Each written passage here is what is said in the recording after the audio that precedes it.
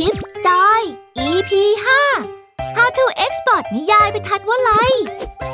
สวัสดีจ้าน้องจอยเองกลับมาพบกันอีกครั้งกับ Tips จอย Tips ดีๆที่จะทำให้เอนจอยไปกับจอยและดาวันนี้น้องจอยมีฟีเจอร์สุดเจ๋งสำหรับเพื่อนๆนักเขียนมาแนะนำฟีเจอร์นั้นก็คือการเอ็กซ์พอร์ตนิยายจากจอยและดาไปทันวลัยนั่นเองแต่ก่อนที่เพื่อนๆจะรู้วิธีการเอ็กซ์พอร์ตนิยายจากจอยและดาไปทันวลัยเพื่อนๆจะต้องมีแอคเคาท์ของทันวลัยที่ใช้อีเมลเดียวกับแอคเคาท์ของจอยและดาก่อนนะเมื่อเพื่อนๆมีแอคเคาท์ทั้งในจอยและดาและทันวลัยแล้วก็ไปลุยกันเลยเริ่มจากเข้าไปที่แอปจอยและดาจากนั้นเลือกที่เมนูนิยายของฉันสำหรับเพื่อนๆ iOS สามารถคลิกปุ่มจุด3จุดที่มุมขวาบนในหน้านิยายของฉันและเลือกเมนูส่งออกไปทันวลัยและสำหรับเพื่อนๆ Android สามารถคลิกเครื่องหมายบวกที่มุมขวาล่างเพื่อเลือกเมนูส่งออกไปทันวลัยได้เลยนะคะเมื่อกดเลือกส่งกดออกไปทันวลัยแล้วจะมีป๊อปอัพขึ้นมากดเลือกไปต่อและจะพบกับหน้า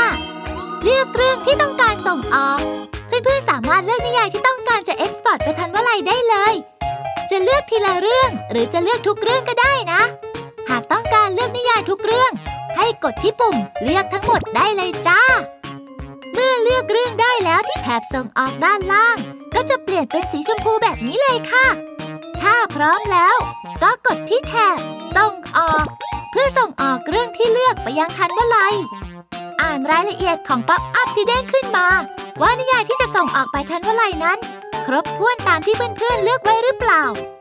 หากครบถ้วนแล้วก็กดที่ยืนยันเพื่อเป็นการส่งออกนิยายไปทันวลัยได้เลยหากเป็นนิยายที่มีหลายตอนอาจจะต้องใช้เวลาในการเอ็กซ์พอร์ตประมาณ15นาทีนะคะเมื่อทำการเอ็กซ์พอร์ตเสร็จสิ้นนิยายของเพื่อนๆก็จะไปอยู่ในทันวลัยแล้วโดยเพื่อนๆสามารถตรวจสอบได้ในหน้าผลงานนิยายที่เอ็กซ์พอร์ตมาจะถูกสร้างอยู่นะคะอย่าลืมเปลี่ยนสถานะเป็นเผยแพร่ด้วยนะเอ๊ะแต่ถ้าต้องการเอ็กซ์พอร์ตไปแค่ตอนเดียวหรือว่าแต่งตอนใหม่แล้วไม่รู้จะเอ็กซ์พอร์ตไปทีละตอนตรงไหนต้องทำยังไงกันนะหากเพื่อนๆสงสัยน้องจอยก็พร้อมจะแถลงไขมาดูวิธีการเอ็กซ์พอร์ตทีละตอนกันเถอะเข้าไปที่หน้านิยายที่ต้องการกดเลือกที่จุด3จุดจะมีแถบเมนูขึ้นมากดเลือกที่ส่งออกเพื่อนๆสามารถเลือกตอนที่ต้องการเอ็กซ์พอร์ตได้เลยนะคะเมื่อทำการเลือกแล้วแถบส่งออกด้านล่างก็จะเปลี่ยนเป็นสีชมพูแบบนี้ต่อมาเป็นหน้าที่เพื่อนๆจะต้องเลือกว่าตอนใหม่ที่เพื่อนๆต้องการจะเอ็กซ์พอร์ตไปนั้นจะอยู่ในนิยายเรื่องใดในทันวลัยเมื่อเลือกได้แล้วก็กดเลยอ่านรายละเอียดของป๊อปอัพที่เด้งขึ้นมาเพื่อตรวจสอบว่าตอนใหม่ที่เพื่อนๆจะส่งออกนั้นได้ไปอยู่ในเรื่องที่เลือกไว้หรือไม่หากทำการเลือกถูกต้องแล้วก็กดที่ยืนยันเพื่อเป็นการส่งออกตอนที่ต้องการได้เลยนะเพียงแค่นี้ตอนใหม่ที่เพื่อนๆเอ็กซ์พอร์ตไปทันวลัยก็จะอยู่ในเรื่องที่ต้องการแล้วนะคะสามารถทำการตรวจสอบได้ที่แอปพลิเคชันทันวลัยได้เลยง่ายใช่ไหมล่ะคะกับการเอ็กซ์พอร์ตนิยายจากจอยและดาไปทันวลัยถ้าเพื่อนๆคนไหนต้องการให้น้องจอยแชร์ทิปส์อะไร